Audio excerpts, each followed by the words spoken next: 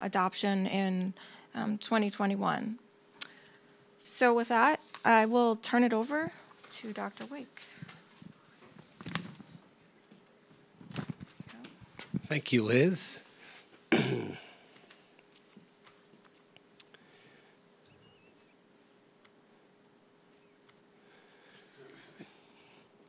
Tom, or Liz, would you be so kind? All right, well, thank you for inviting me up to talk about climate change. I'm going to talk up here, be up here, because I'm a walker. I'm going to point at the screen off and on. We've got about an hour from now, so I'll try to talk for about 45 minutes and then answer your burning questions at the end of that. I'd like to start by saying I think I'm just really impressed with the town of Kennebunkport for taking this step at this point in time.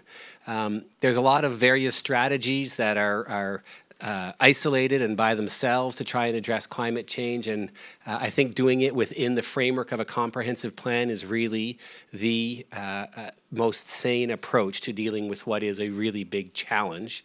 And the challenge in your comprehensive plan is going to be that you've never really had to deal with the issue of climate change like you are now, because we know so much more about it, and hopefully you'll know a little bit more about it by the time we're done tonight. All right, so if you want to follow me, and you're all on Twitter, I know you can, that's my handle, the Climate Doctor. So if there's, go ahead. So if there's nothing else that you remember from tonight, I really want you to remember these 12 words. 30 years of climate research distilled down into its essence, right? Climate change is real. It's caused by us. Scientists agree it's bad, but especially with good comprehensive planning, we can fix it. All right, I want to start by saying I think climate change is the most significant grand challenge that society faces today, not only in Maine or the United States, but around the world. So I'm just going to provide you some framework for that. So you might think that childhood hunger and food insecurity is the most significant challenge. Right now, 1 in 5 children in our country is food insecure, and the ratio is much higher in other countries around the world. So that's going to be made more difficult or impossible to address because our tropics are going to be heating up so that it's going to be really hard for people to work outside. It's going to be so hot, it's going to be really difficult to grow crops. We're also going to see an increase in big extreme precipitation events as well as big droughts, making it harder to bring those crops in. So in the area of the world where the majority of people live, it's going to be much harder to grow food, which means it's going to be much harder to actually address issues of childhood hunger. You might think that national security is the most important grand challenge facing our nation. The Pentagon puts out these quadrennial defense reviews, usually every 4 years, and in an 80-page document, there's 9 or 10 pages dedicated to the issue of how climate change is a threat multiplier that drives conflict. The threat multiplier part is that climate change drives environmental degradation and social tensions and political instability, which, if it doesn't by itself lead to conflict, actually enhances conflict. You might think that preserving biodiversity is the most important grand challenge. We're actually already in the 6th great extinction that the Earth has experienced. So there have been 5 great extinctions before. Humans are now driving the 6th great extinction, initially as a result of land use change, cutting down forests to grow crops, but now more and more being driven by climate change.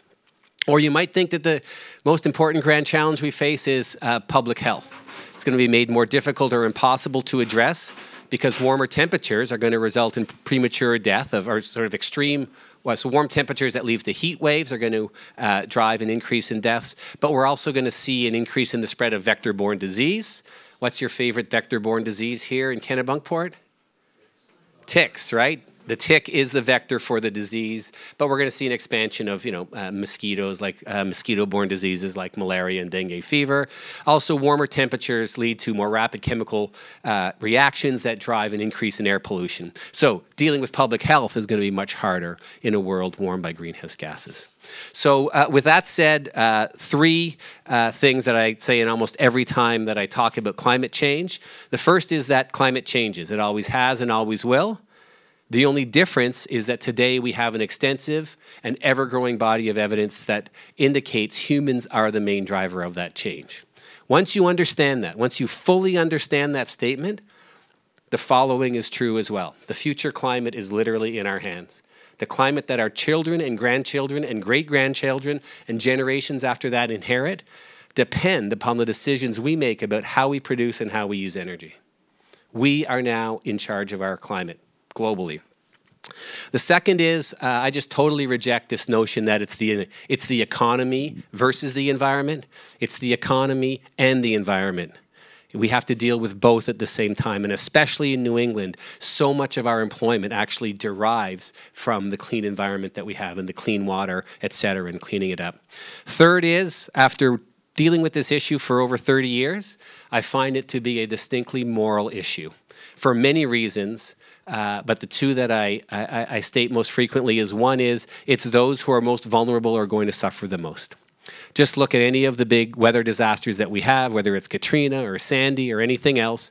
If you're young or old, if you're infirmed, or if you're poor, you are much more likely to suffer. Most of us across, I would argue, New England are going to be all right. We're going to figure out how to adapt to climate change. But it's those who are most vulnerable are going to suffer the most. The other part to that is when we drove up tonight, we carpooled. We're good carpoolers. But we emitted a bunch of carbon dioxide to the atmosphere that's going to be there for well over 100 years, which means it's going to be warming the climate for a long time. We get all the short-term benefit of that, but we put the impact off on future generations, which is also really morally reprehensible. So it's a moral issue. We actually have to figure this out, I would argue. So I am by training an ice core paleoclimatologist and geochemist. Say that like 10 times really quickly. I'm not going to talk a lot about ice core data, but I want to put the current context in which we find ourselves in the Earth's climate history into a little bit of perspective. And I'm going to use that using an ice core record from Antarctica from two different locations, one called Vostok and one called Dome C, and we've spliced this record together. So why Antarctica? Because it doesn't snow much in Antarctica and the ice is really thick. So when we drill down, we can go far back in time. Glaciers are these beautiful, if you go to places where they're nice and flat, you essentially go back in time as you drill down. So this is a record that comes up to the present, but it goes back over 800,000 years. So I'm showing you 800,000 years of Earth's climate history. In the blue, I'm showing you carbon dioxide concentrations of the Earth's atmosphere. And we get that by actually pulling these ice cores out, and there's bubbles that are trapped in between the ice crystals. We crush that ice core, extract the air, and we can measure the trace gases in that air. I mean, that's, first of all, that is totally cool. Right? We know what the carbon dioxide content of the atmosphere was 800,000 years ago. This is ice core scientist's gift to the rest of you. And so you can see we have this, I want to say, why do we care about carbon dioxide? It's a greenhouse gas. I'm not going to go into the physics of greenhouse gases. All you need to know is that a greenhouse gas is the same thing as a blanket you put on your bed on a cold winter night. You put the blanket on, you get warmer, you increase carbon dioxide content in the atmosphere, the Earth gets warmer because it's trapping the long-wave radiation coming from the Earth, just like the blanket traps the long-wave radiation coming from your body. It's really that simple. So here we've got carbon dioxide, and then we also measure temperature by looking at stable isotopes in the ice, which we then melt and analyze in a mass spectrometer. So hopefully you've looked at this long enough to see that there's this fundamental correlation between high carbon dioxide and high temperatures, low carbon dioxide and low temperatures. All good? We're good on that? See that relationship? The other thing is you'll see that this varies a lot going back in time. We've actually been through 8 cycles of this. Right here, 18,000 years ago, when temperature was low and carbon dioxide was low, that was the last glacial maximum. There was nothing around in New England except ice, right? No trees, no forests, no lakes, no mosquitoes, no nothing. Yeah? So those are, this is a measure of Antarctic temperature, but this is the stable isotope of hydrogen to deuterium.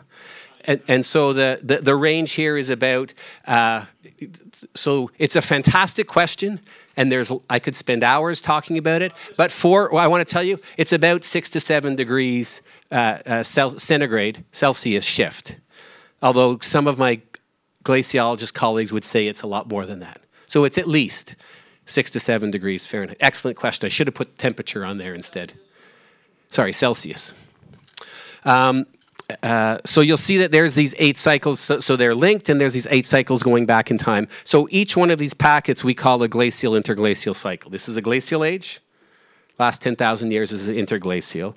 So 1, 2, 3, 4, 5, 6, 7, 8, right? These happen about every 100,000 years.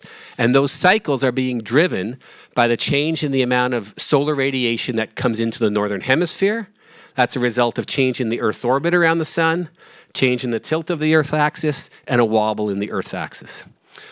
Those three different cycles line up to drive 100,000-year cycles. So climate's changed. It always has and always will. In this case, primarily because of the amount of radiation that we get from the sun.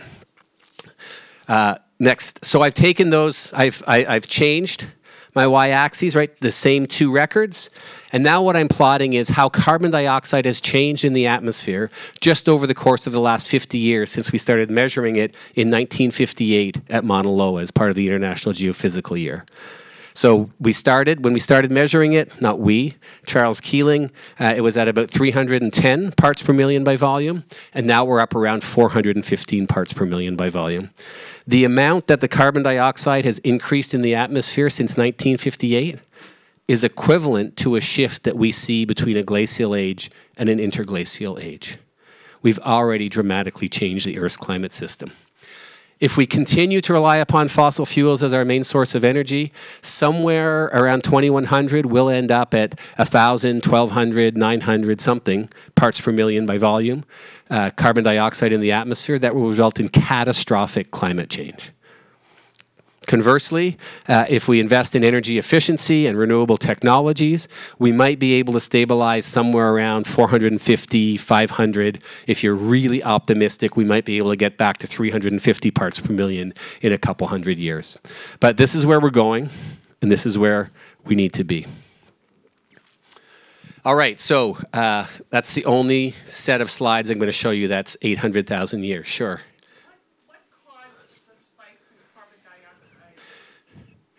So 800,000 years, we're not talking millions a year. Yeah, so essentially when it's really cold, the ocean absorbs a lot more carbon dioxide. When the ocean's warm, it releases carbon dioxide. So changes in the Earth's orbits, change the amount of snow that remains in the northern hemisphere, changes the reflectivity of the surface. You start to cool the planet. The ocean sucks more carbon dioxide. There's more carbon dioxide that comes out of the atmosphere. It cools the planet more. Right? And then, sorry, wrong way. Did I do that wrong? I got it.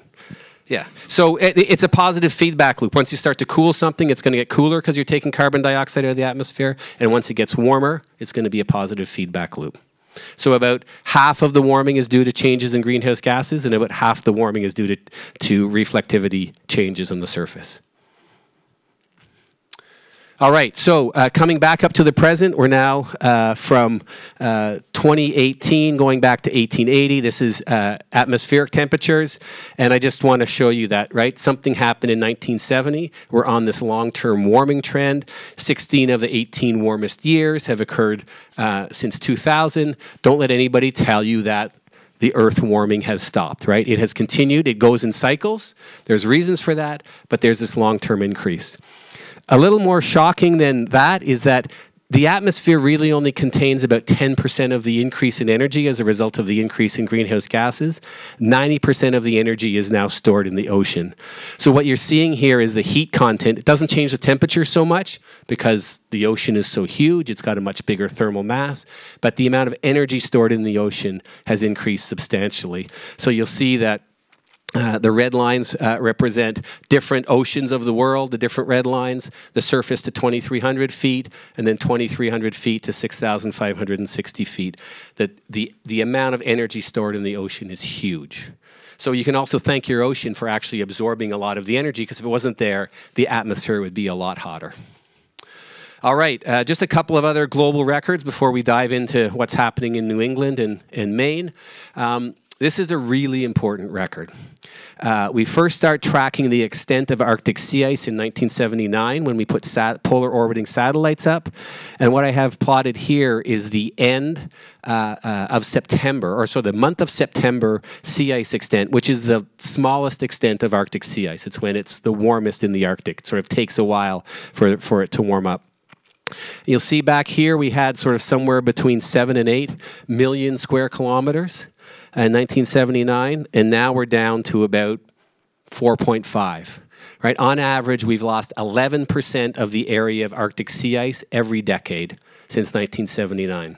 Why do you care? Arctic sea ice is white, and it reflects solar radiation back out into space. When you remove that Arctic sea ice, you get ocean water that's dark, and it's also opaque, so the sun comes in and it heats up the surface of the ocean, the upper 5 to 10 meters, and it retains that heat.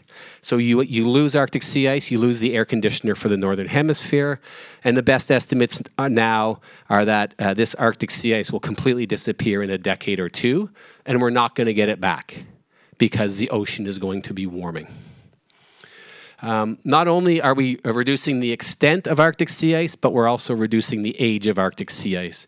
This is a little bit hard to see, but down here, what you have is the age of sea ice in years, with the dark, dark blue as 1 year and the white as 9 years old. So 9-year-old sea ice is going to be 40 to 50 feet thick. Really, really thick. 1-year-old sea ice might be 10 feet thick, so a little bit higher than this room. So you see up here, late March in 1990, right, you've got lots of sea ice that is older than 5, 6, 7, 8, 9 years. It's very thick. It's resilient to a particularly warm summer.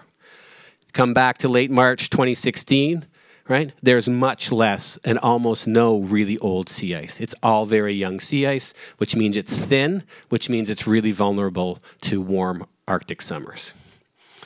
All right, so we're going to move from sea ice to land ice. I'm going to talk about Greenland and Antarctica. Here's a nice picture of Greenland over there. This is a graph that goes from 2002 to 2016 that shows the mass balance of the Greenland ice sheet. So how much mass it gains in the wintertime when the snow falls and stays there, and the mass that it loses in summertime when it melts or when big ice flows calve off of the glaciers that drain the ice sheet. So you can see long term, we're losing considerable amount of mass on the Greenland ice sheet, and most of that mass is being driven where these really big glaciers drain the ice sheet. This one is a pretty famous glacier called Jakobshavn. Probably still is one of the fastest flowing glaciers in the world, but it's draining this huge watershed, essentially our ice shed of Greenland. So on average, Greenland is losing 281 gigatons of ice per year. So what does that mean? What's a gigaton of ice? It's a lot of ice. So a gigaton, it's 1 billion tons of ice, right? How much is 1 gigaton, 1 billion tons of ice? So 400,000 Olympic-sized swimming pools. So how do you even figure that out? I mean, can you picture that? So a better analogy that I came across was if you put a piece of ice down in Washington, D.C. that went from the Capitol building to the Lincoln Memorial, the entire width of the wall, 3 times higher than the Washington Monument, that would be 1 gigaton of ice. So we're losing 200, on average, 280 of those per year. It's the equivalent of rising sea level about 2/3 of a millimeter per year. So we're also losing ice from Antarctica at about half the rate of Greenland, 125 gigatons per year, so that's about 1/3 of a millimeter. And most of it's coming from West Antarctica, also from those really big glaciers that drain the part of the West Antarctic ice sheet, so this part of the ice sheet. The challenge with Antarctica is there's a lot more ice to lose, and it looks like the rate at which ice is being lost is speeding up much more quickly in Antarctica. So all of the uncertainty that we have in sea level rise out by 2100 is actually driven by the ice dynamics that we don't fully understand for Antarctica, that we're doing a lot of work to try and figure out. And then that is contributing to sea level rise, both the warming and the ice melt. The sea ice doesn't contribute to sea level rise because it's already in the water. So this is a long-term record of sea level as measured by from a series of different satellites that were designed to measure the height of seawater. The red line represents the increase in sea level rise as a result of increase in the temperature of water, which means it's going to, as it gets warmer, it gets less dense, so it takes up more volume. And then the blue line represents the transfer of water in the form of ice from the land into the ocean. So that's the global mean ocean mass. And you can begin to see that this is beginning to hit an exponential curve. So exactly how fast this increases is going to dictate how fast our seas rise. And then here's the main driver of it all. So I started off talking about carbon dioxide from an ice core. Here's the Mauna Loa record of carbon dioxide, right, up through 2019. And you can see we're now up 415 parts per million by volume. Where's all that carbon dioxide? What's the breakdown of greenhouse gases? I talk primarily about carbon dioxide. It's not the only greenhouse gas. There's carbon dioxide that comes from fossil fuels. There's carbon dioxide that comes from land use changes, primarily when we cut down trees and burn them, but also how we actually use our soils. There's carbon dioxide associated with chemical processes. Methane, a lot of methane comes from anaerobic processes. So anytime we grow crops that are underwater, also sort of, right, we all know that cows now actually burp a lot of methane. It's a real challenge. Nitrous oxide primarily coming from our agricultural systems, and then CFCs, man-made greenhouse gases. So CO2 from fossil fuels is the biggest one, but you can't solve the problem just by looking at that. You have to actually look at the rest of the greenhouse gases as well. And here's just how they're broken down by sources, right? You can see electricity and transportation close to 50%, industry about 25%, right? Food and land use about 25%, then some other small stuff. But again, you can't just work on the electricity part of the problem, or just on the food part, or just on the industry part, or just on the transportation part. We have to deal with all of these at the same time. I'm going to skip that slide. I'm going to skip that one too. All right, so I want to transition into what's happening in Maine. I should add that you're going to have access to the PowerPoint, and on all the slides I have various sources, and then at the end I have a particular set of sources that I think are really valuable for you in Maine.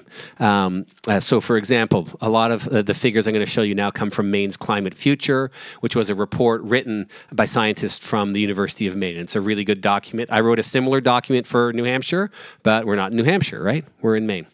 I just want to show you long-term Maine's annual average temperature. It is, in fact, getting warmer, right? It's increased a lot since 1895. But if you look at this closely, the rate of increase is actually is much steeper since 1970, right? So we're heating up much more quickly over the past 50 years.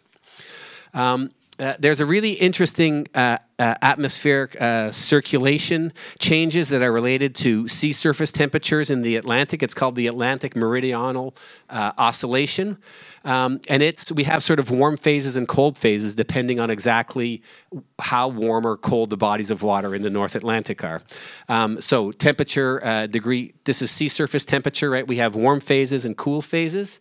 So that's actually reflected in Maine's temperature. So you might call this natural oscillations, but you'll see that the warmer events are getting warmer and the cooler events are getting warmer. So this is my my reference to we have to learn how to be able to walk and chew gum at the same time. Climate does not just change for one reason, right? Does it change naturally? Yes. Does it change because of human beings? Yes. We have to put those two together so you get cycles, but you get trends over time. So the overall trend is to warming, even though we have to deal with this cyclicity. We've also seen an increase in precipitation. You can see lots of variability. You might even say you think that variability might be getting bigger.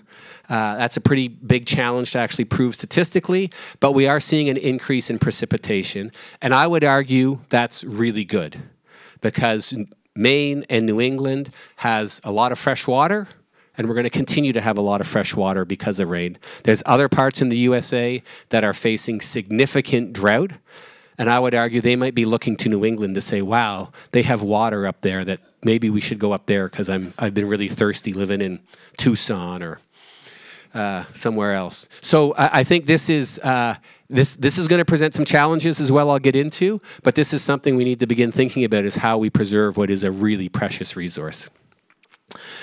So the challenge is that more of that rain is coming in fewer events. This is actually from a NOAA state climate summary, so this comes right from the most recent National Climate Assessment.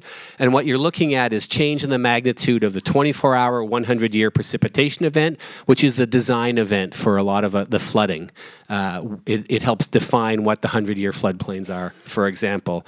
And you'll see, right, coastal Maine is right in the spotlight of having an increase in that amount on the order of 20 to to 30%. Let me show you what that actually means on the ground. Oops, go one more. No, go forward one more.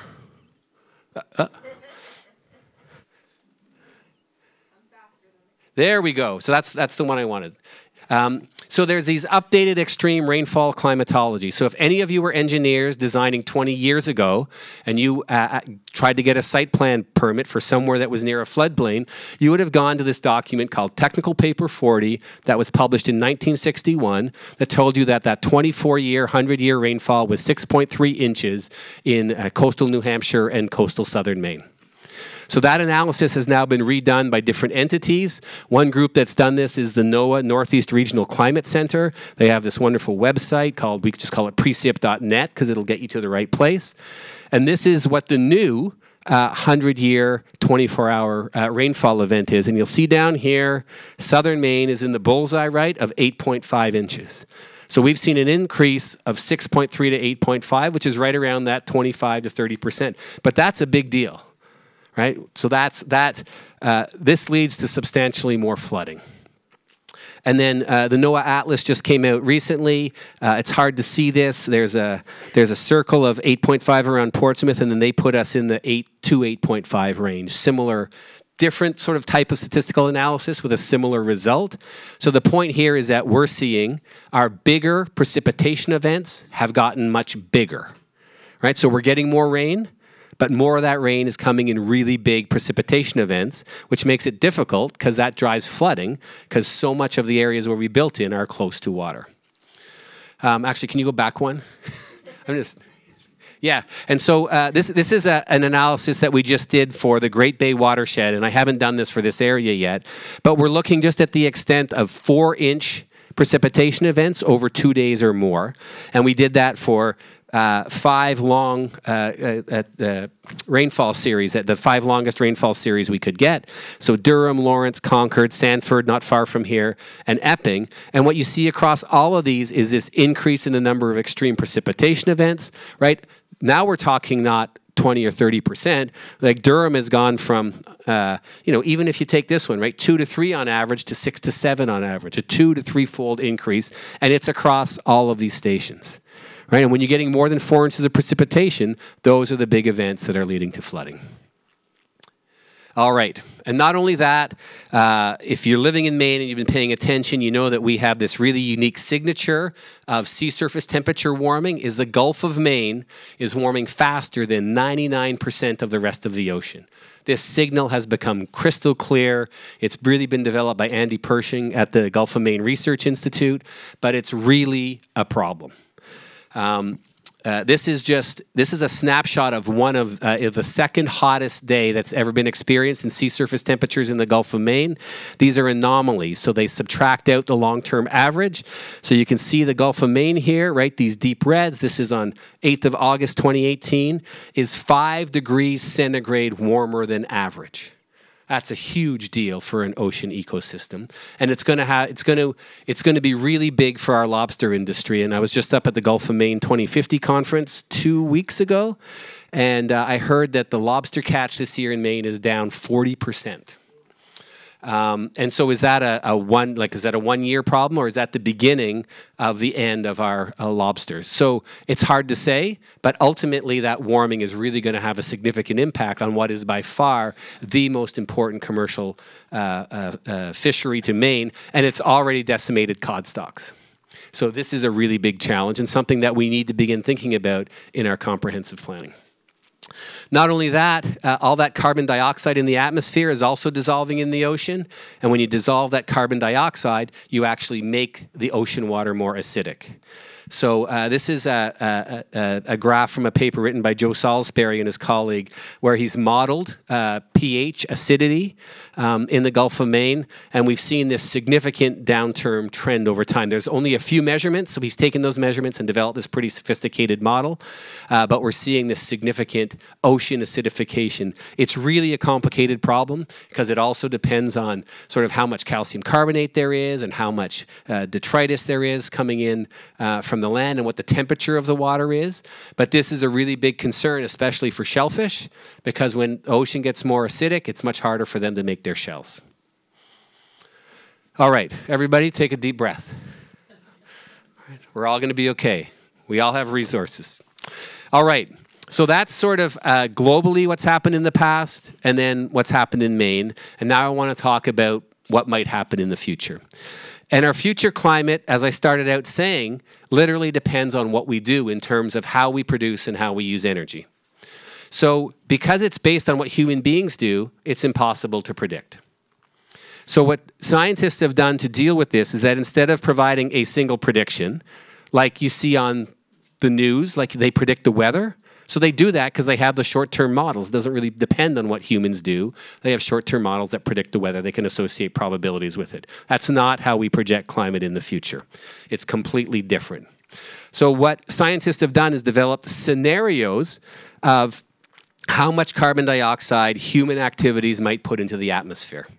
And then we take those scenarios and we use it to drive global climate models, which are sort of the only tool we have to assess how climate might change in the future. If we had another planet Earth, we could do the experiment there. We don't have that. We're doing the experiment on this planet. So these are the scenarios that we have come up with. So these are global carbon emissions, right? This is historically what our global carbon emissions have been for the last 100 years. And here's what they might be for the next 100 years. And I'm going to share with you 3 scenarios. There's a potential for a low emission scenario.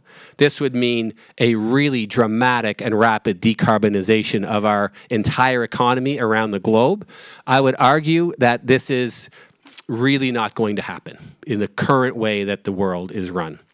If we did that, we would see that global temperatures would really go up only another degree or 2 Fahrenheit. Right? So this is what the Paris Agreement was about trying to get on this pathway, but that's really, really difficult and really challenging. A second scenario, we're going to call that the lower scenario, is one where we continue to emit greenhouse gas to the atmosphere to the middle of the century. Actually, what happens is the developing world doesn't. The developing world dramatically reduces its greenhouse gas emissions. The developing world, Africa, China, India, continue to emit to the middle of the century, but then they turn their economies around, so we significantly reduce greenhouse gas emissions. That sort of limits the warming to, right, somewhere around 4 degrees Fahrenheit. So I would say if we work really hard together, this is the pathway that we could be on. Next one.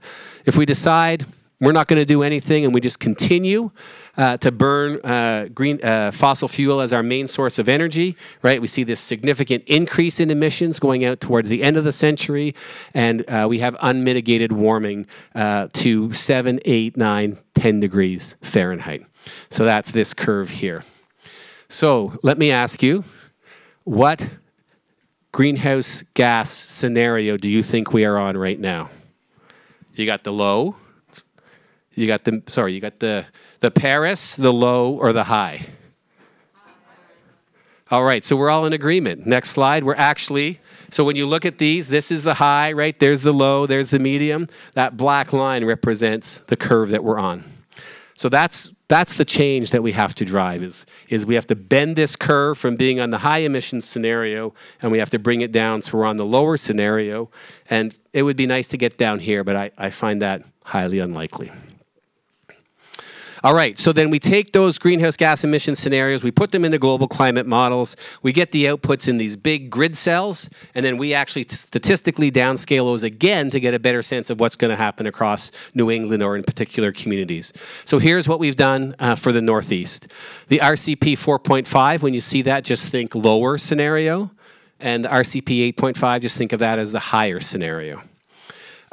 What you see this sort of bad hair day diagram in the back. That's the 29 different climate models that we've run. And then the bold line represents the ensemble mean, which is really the best projection that we have. So down here, the dark black line here represents what our actual temperature was across the Northeast. And the gray line represents how we modeled that. So we're reducing the extremes, but we're capturing the middle, right? And that's when you average over 29 models, you expect that to happen. So as we go out in the future, there's 2 things I want to show you very clearly. By 2040 to 2050, there's no difference between a low emissions and a high emissions scenario. You all see that? It's really important. That is the amount of warming that we have already committed to. we're not going to get away, unless there's a miracle in the way that we produce and use energy, we're not going to get away from that warming. So we're looking at something on the order of, right, another 2 degrees centigrade, right, 4 degrees Fahrenheit warming. That's just something that we are going to have to adapt to. Whether or not we're on the lower or high emissions scenario makes a big difference once we get out to 2100, right? There's almost no additional warming under the lower scenario. There's considerably more warming under the high scenario.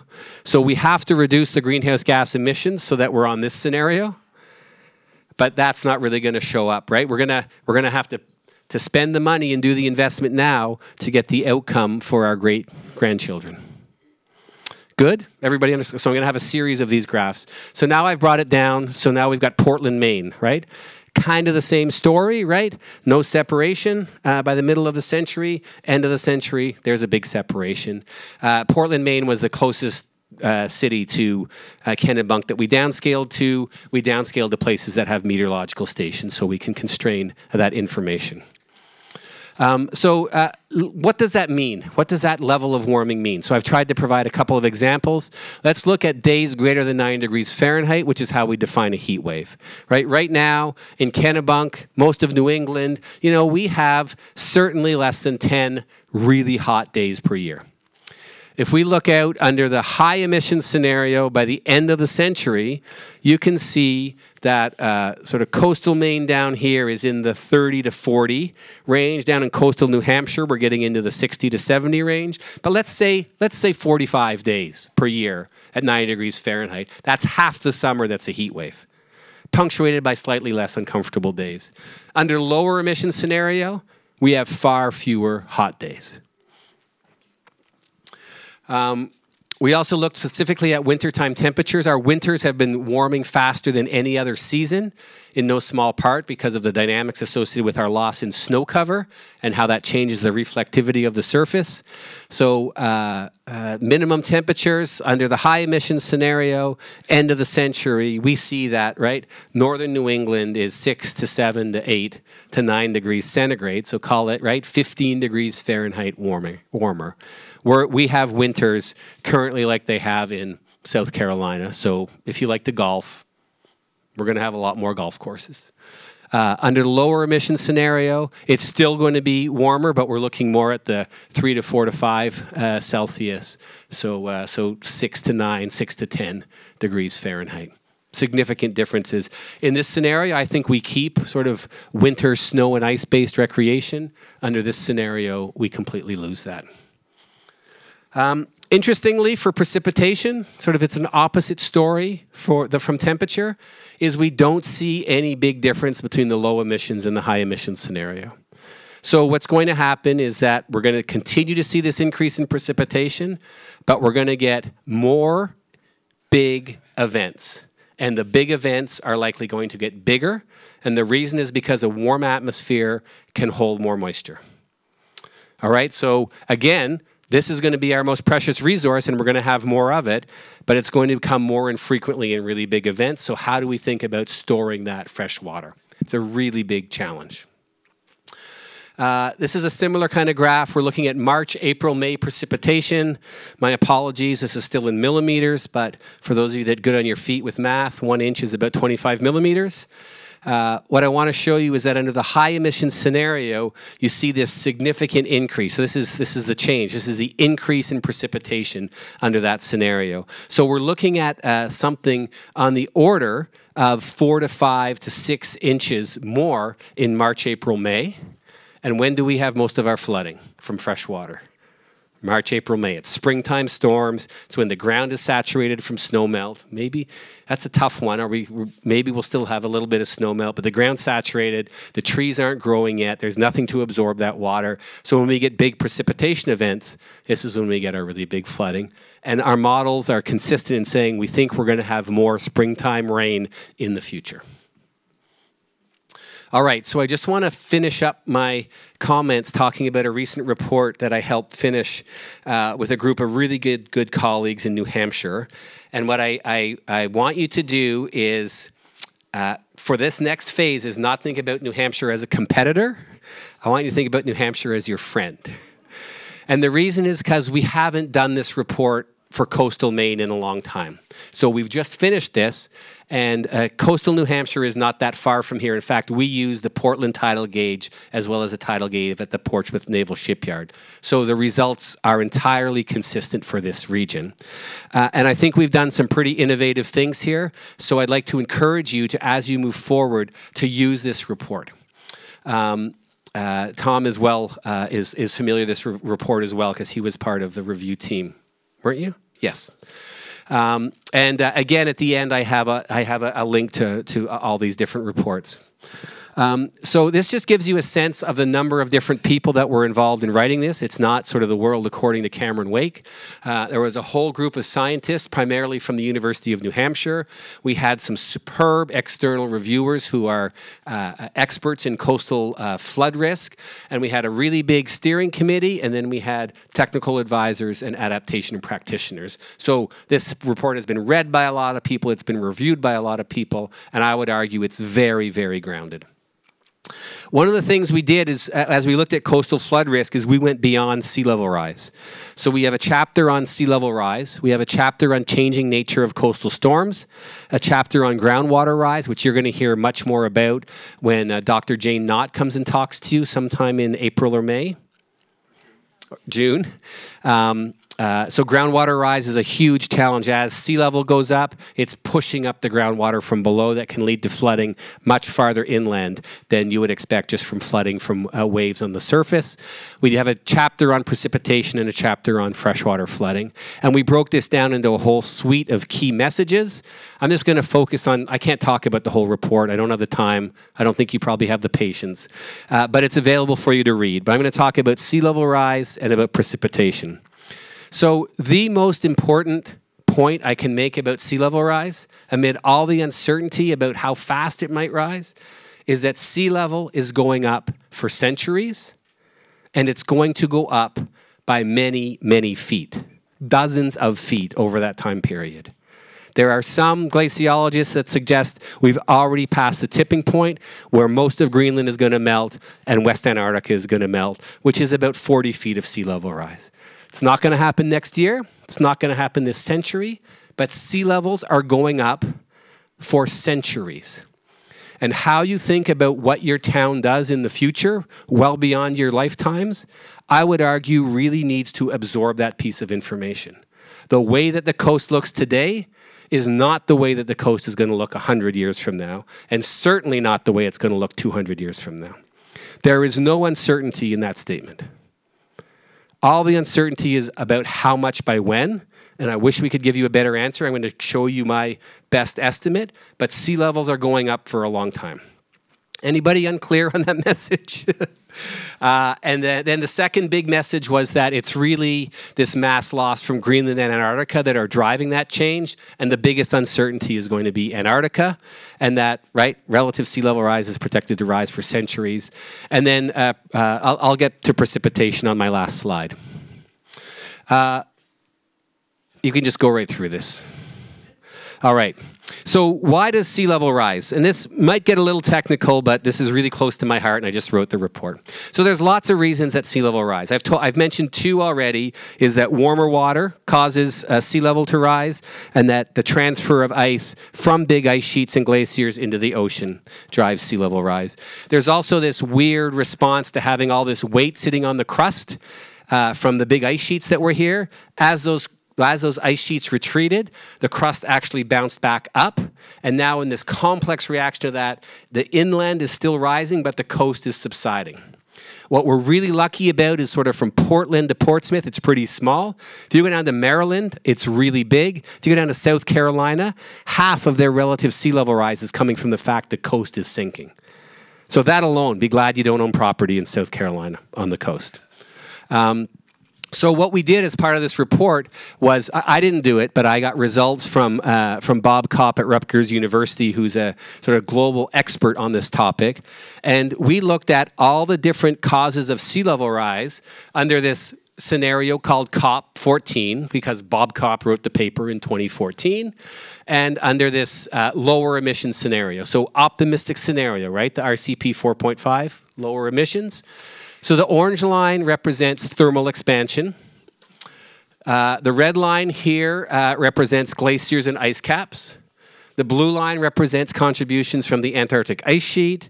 The purple line is dynamic sea level. So as we have changes in ocean circulation in the North Atlantic, we can expect changes in sea level.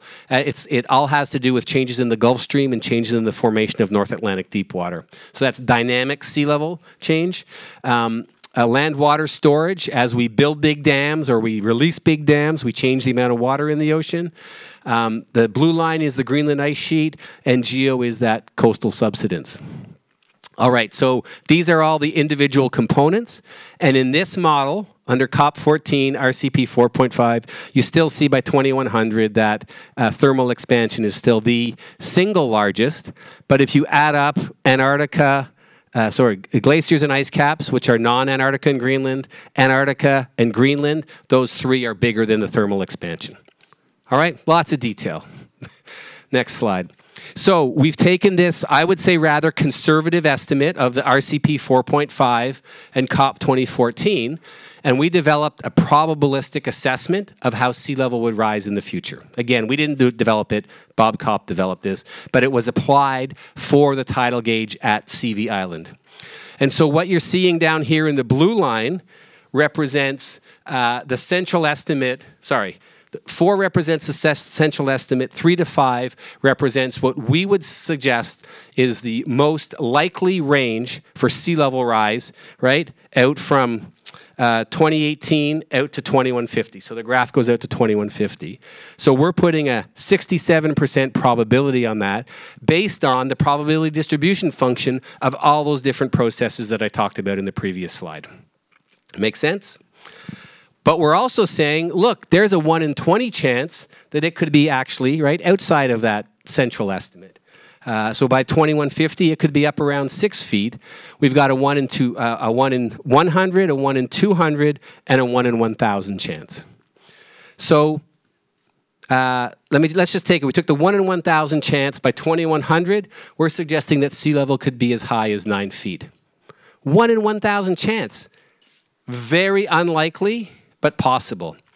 And one of the things that the reason we did that is because in our guidance for what to do about sea level rise is we have indicated that the first thing you need to do is assess your appetite for risk, for flood risk.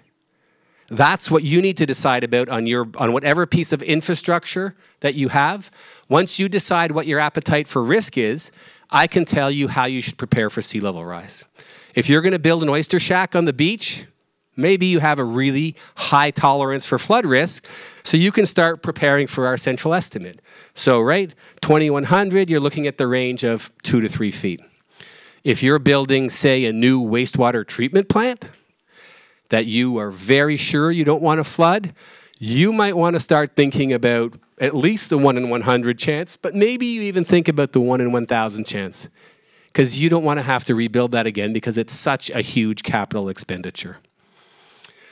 So we think that this approach actually provides communities with a really good way to force themselves to think about what their risk tolerance is and then apply the sea level curves that we've developed. I'll reiterate that this is for RCP 4.5. And so this is a conservative estimate, and so for me, these are lower estimates, but also something that we know that the science is changing, and we have to update this report every 5 years. So if we find that Greenland is disintegrating much more rapidly, we will be able to adjust these upwards, but I am quite sure we will not be adjusting any of these values downwards, which we thought was a very prudent way to approach the challenge in a pretty conservative state like New Hampshire. All right, so you've seen this graph already. I just want to show you if you use a different model that has a different set of assumptions about what happens in Antarctica, and if you're really interested, I can talk about the physics of this, but it has everything to do with the fact that Antarctica has these really big ice shelves that are really high. And as those ice shelves melt backwards, they get higher because the ground underneath the ice shelves is sloping backwards. It's a reverse slope, so as they melt, they get bigger.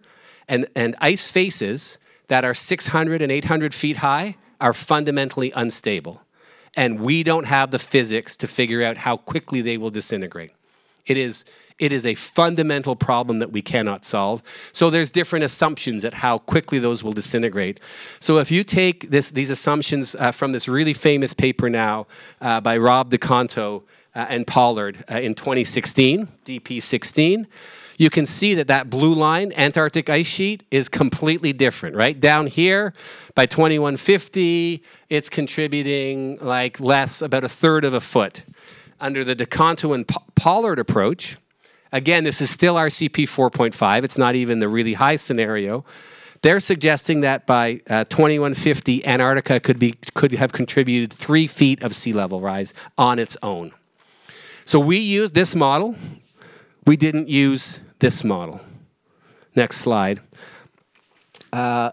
So it's sort of a word of caution, and it comes back to this point that we're going to be updating this every 5 years. In our estimates, I know this is a really complex table, and you can it's in the report. But I do want to go through it a little bit because we've got the year 2030, 2050. We don't break out the scenarios because there's not much difference in the low emissions, middle emissions, high emissions scenario. They're all pretty similar. So these are really robust estimates on how much sea level rise is going to go up. That's sort of like the temperature. We're very confident in these numbers that the central estimate, so by 2030 we go up another half foot. This is increase in sea level from 2000. So this is half a foot and then a foot by 2050. And there's your 67% probability range, right? 0.3 to 0.7 feet, 0.5 to 1.3 feet. When you get out to 2100, what emissions there are actually count. Can you just hit that? So that's that one. The next one, right, for the 67% probability, if we put more greenhouse gas in the atmosphere, sea level is going to go up more. And we've quantified those. And that's, again, for the likely range. If you look at the 1 to 100 chance, right, we're talking about by 2100, sea level going up in the range of 5 feet under the lower emission scenario, 6.5 feet under the higher emission scenario. There's a 1 in 100 chance that could happen, right? It's not likely, but possible, and we prepare for a lot of 1 in 100 year events all the time. In fact, all of you, I am quite sure I can make this statement that all of you actually have insurance for something that's less than a 1 in 3,000 chance event, which is fire insurance on your home. So just want to put that into perspective, right? So what's the insurance that we have here? I'd say we don't have much right now. Hopefully I didn't completely confuse you. I wanted to introduce the concept. It is complicated, but I do want to come back to the point that where you start is what is your risk tolerance? And then I can tell you what you should prepare for. Well, you're also not talking about a risk of an event. You're talking about a risk of a different way of life. You know, that's not a fire. That's a persistent. Right. So you might think of it of what fires used to do to communities, like, right, the Great Fire in Portland. That. Right. Yeah. Although the other thing, I just heard this the other day from one of my colleagues. They said that's not just happening in Maine. Right? That's everywhere in the world that's going to be facing that. So good, fair point. Point taken. So that we also looked at extreme precipitation events for Portsmouth going out in the future. So here's annual winter, spring, summer, fall events. 2 inches in 24 hours, 4 inches in 48 hours. Out 2010 to 2030, I've taken the high emission scenario here, 8.5. We can see that the biggest change we see is right in these really big, used to be rare, but won't be so rare in the future. So we see an increase of 60% in those events. When we go out, this should say 2069 to 2100, we see an increase in about 120%. So more precipitation, and more of that precipitation coming in big precipitation events. All right, on to my last slide. I'm doing pretty good on time, right? So hopefully through this comprehensive planning process, you're going to talk about different strategies, both to reduce your greenhouse gas emissions and to adapt. One point I want to leave you with, I want to be crystal clear on this. The most important adaptation strategy is to reduce your greenhouse gas emissions because it reduces how much climate change you have to adapt to. That's not just a Kennebunk thing, right? That's a global thing, but everybody needs to do it. It's not about waiting for the other guy to figure it out. All of us need to figure that out. So mitigation is the most important adaptation. Go ahead. And I would argue that actually on my optimistic days that climate change is the innovation opportunity of the 21st century because it requires so many of our systems of the way we think and the way we plan and the way we use energy to change. Next slide. So I am optimistic. I think we can address this, but we can't do it by doing one thing or two things. We have to do a lot of things. So I think about this now in terms of the spatial scales at which we have to act. I'm quite sure the country needs to act. And what I really want the federal government to do is not tell me how to deal with flooding in my backyard, but I really want them to put a price on carbon so that we can transition to a low-carbon society really quickly.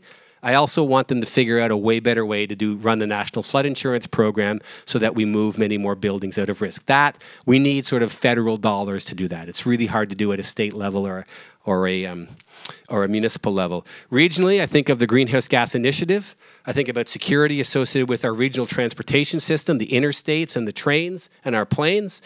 There's lots that states can do, and I just want to say it's such a joy to have Janet Mills as our governor now, who has put climate change and dealing with it front and center. And then there's what cities and towns can do. We have to work at all these in order to address this problem. It's no one thing, it's all of them. And then we also need all these institutions to work, right? You cannot look to government to solve this problem. It is way too big. They don't have enough money. And right now, I just don't have a lot of faith in my federal government to do much of anything. They need to do some things, but we can't wait for them to act. We clearly need business to invest in this, and in many cases, businesses are taking the lead on this. And we also really need to think about what we invest our money in, and I would encourage all of you to interrogate your investments. Where we invest our money, that's going to actually provide the resources to fund the revolution that we need to address this challenge. Nonprofits have a huge role to play, from universities to art to our churches. And then individuals and families need to act at all. So why don't I stop there, and I'd be happy to answer any questions that you have. Oh, I'm supposed to remind you for the television to come up to the microphone to ask the question.